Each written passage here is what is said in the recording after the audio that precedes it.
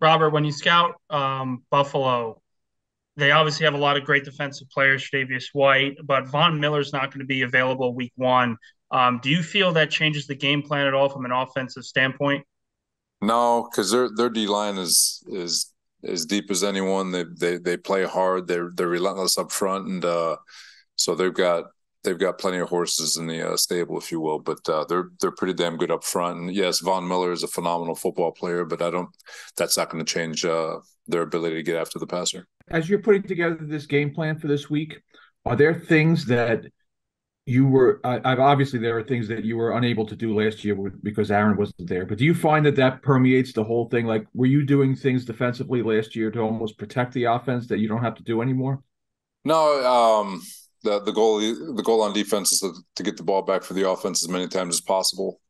Whether it's takeaway, a punt, whatever it is, but you're just trying to get the ball back to the offense, and then what the offense does from there is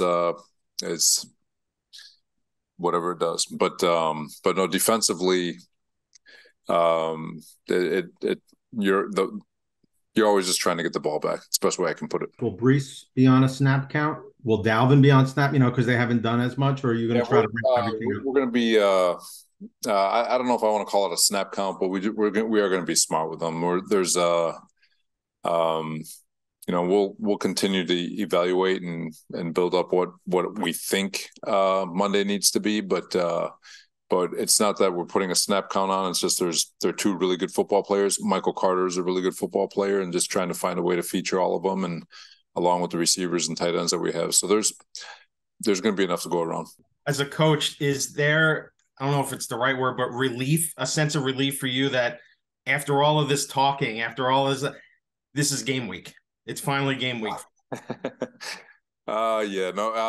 Well, that's why we do it, right? To go play games and to experience the highs and lows. I mean, it's I've said it to my wife many times and my kids because in the lows of lows, there's a lot of anger in a coach's household, and